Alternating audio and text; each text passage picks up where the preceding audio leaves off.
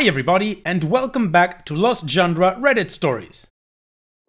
This post is from the subreddit Relationships, and it's by user AKN Enolis. My 19 female pregnant sister-in-law, 26 female, is cold and short with me, but kind to everyone else.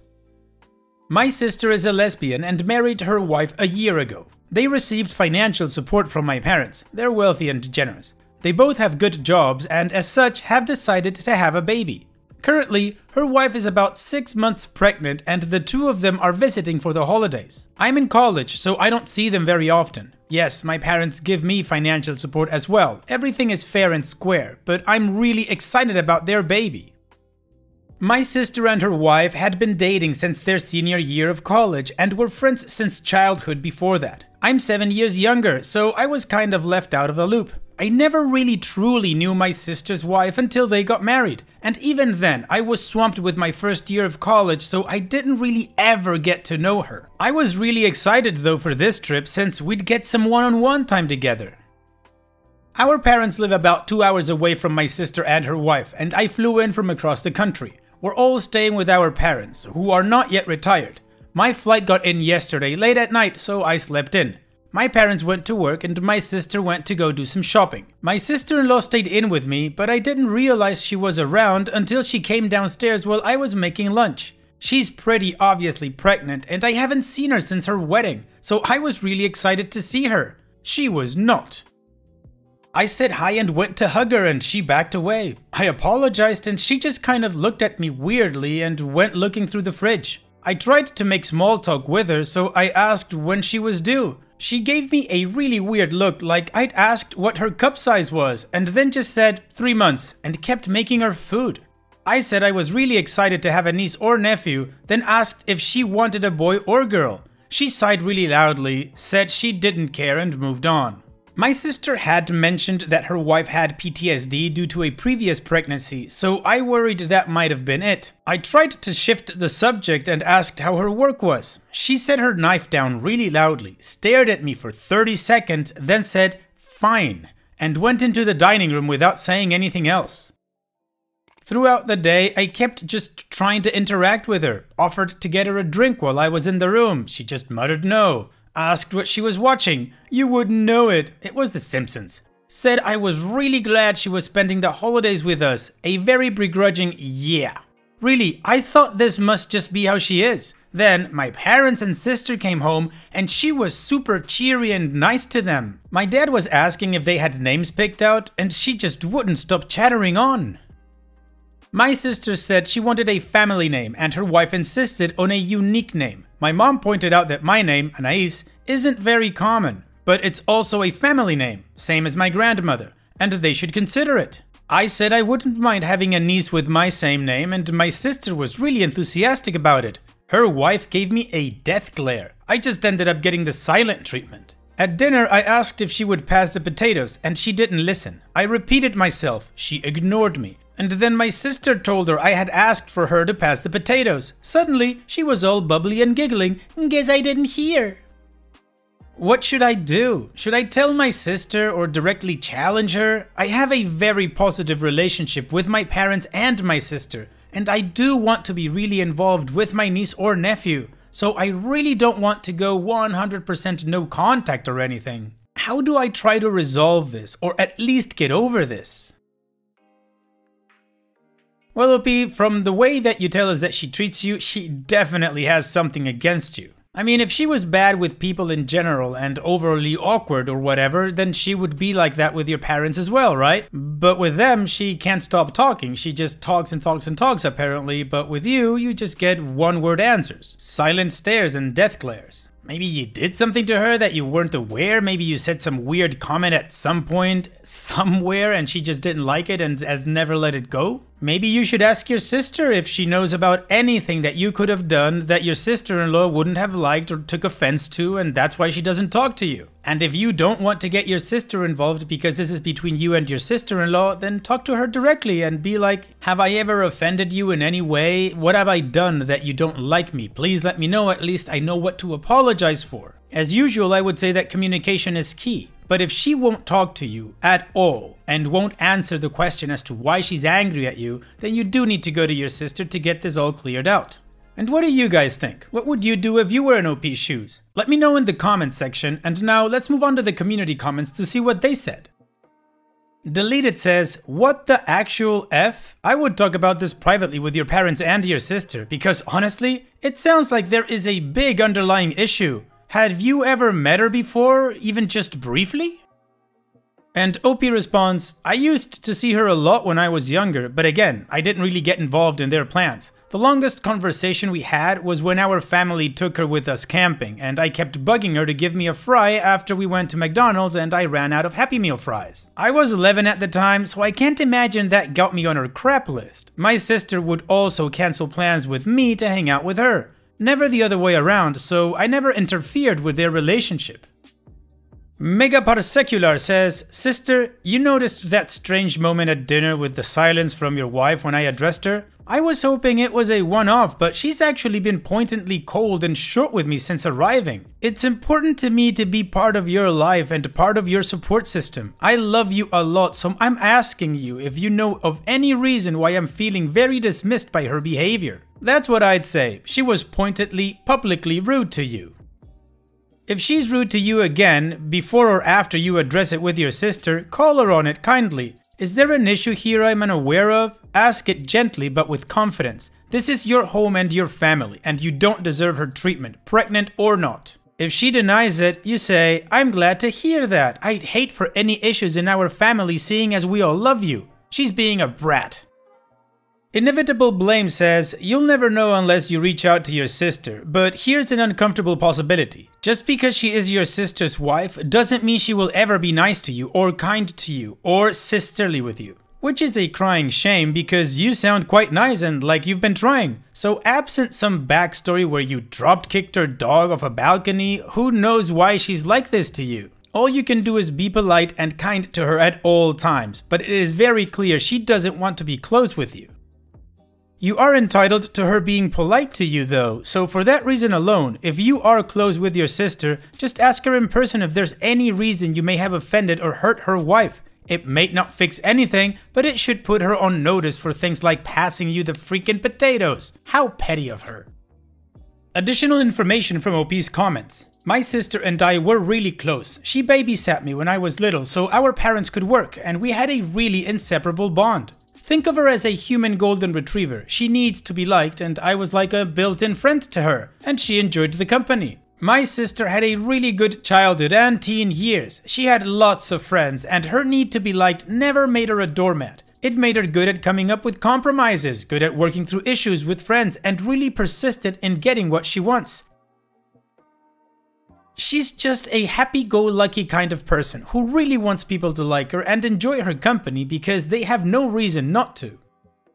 Obviously, people were mean to her because people are mean, but she was unaffected. She'd do what she could, but if they let her be, she'd let them be. We sincerely have a very good relationship. If she has a problem with me, she's very upfront about it because she doesn't like to have those bad feelings fester. The last time she told me she said she had an issue was when I tagged my mom in a Facebook post for her zodiac, but not her. She literally called me saying she wasn't mad, she just wanted to know why I didn't think it fit her. It's a little bit petty, but I appreciate that she tries to address all her issues so we don't have those "why are you mad at me" moments.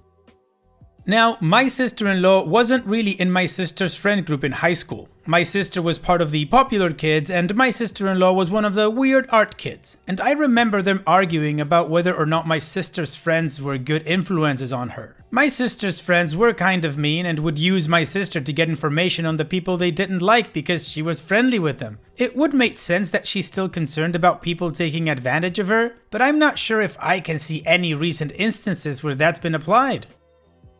For those of you asking why I mentioned my parents' wealth, I felt like the financial aspect was fairly important to mention. There is a level of attachment that my sister has to my parents due to their money. She's a really nice person, I wouldn't consider her superficial, but she does maintain expectations of my parents partially because they give her money. Some people have drawn the gold digger connection, and while I didn't initially, I felt it was important to include it because of that bond. Sorry if I came as superficial.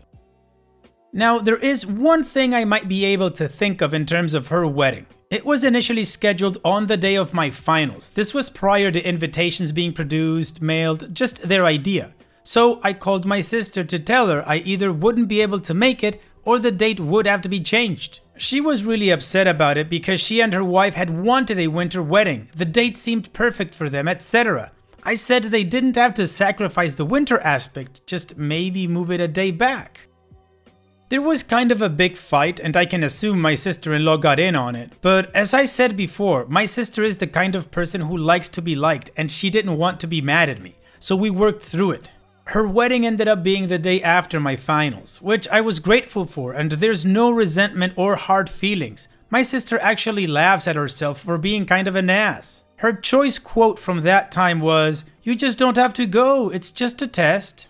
I was my sister's maid of honor, and I didn't see much of my sister-in-law prior to the wedding. She'd gotten food poisoning from her bachelorette party, so she was kind of holed up for the majority of the pre-wedding stuff. During the reception, I made a toast, talked about my sister and her wife's friendship, how we've just been waiting for the two of them to get married, they're a match made in heaven, etc, etc. She teared up, gave me a big hug, and said she was excited to be my sister-in-law. I wanted to talk more with her, but some relatives wanted to ask me why I chose the college I did, so I went to talk to them. I'm probably going to bring this up with my sister either today or tomorrow. It all depends on what my sister-in-law is up to. OP's edit update as of this morning. So we all had breakfast together. I sat across from my sister between my parents, with my sister-in-law kitty-cornered to me. My sister-in-law actually spoke to me, but it wasn't all that positive. She asked if I was seeing anyone, in kind of a snarky tone. I said no, the school was really busy. I just didn't have the time, etc. She responded, "Well, not everyone finds someone." My sister tried changing the subject, asking my parents whether or not they'd gone to their winter home yet. They're those rich people. My sister-in-law was so nice to them. She was saying what a gorgeous house it is, how grateful she was to have been able to take vacation there with my sister last month. My mom is easily flattered, so once my sister-in-law got started, she started gushing about her, and it was just a mush fest. After breakfast, I offered to go take our dogs for a walk. When I came back, my parents had left with my sister to go shopping again, and my sister-in-law was the only one home. She asked me how I was liking college, and I said I was liking it a lot. I major in pre-dental, started talking about it a bit, and she rolled her eyes. I apologized for oversharing, and she said, "No, it's fine. You just have a problem with reading the room, I guess." Then she walked away. When my sister comes home, I'm definitely going to tell her about it. Alright, well, community advice empowered OP to talk to her sister, and it seems like that's what she's going to do. So let's move on with the update to see how this story ends. So, I didn't get the chance to talk to my sister. When my parents came back from shopping with my sister, my mom started saying how she had the perfect onesie for her granddaughter. Before my sister-in-law could start gushing, I asked what my mom meant. She asked if I hadn't heard I'd be having a niece, and I replied I hadn't. My sister said it was weird because she'd asked her wife to tell me once they'd gotten the ultrasound. Her wife had zero excuses and had the most deer-in-the-headlights reaction.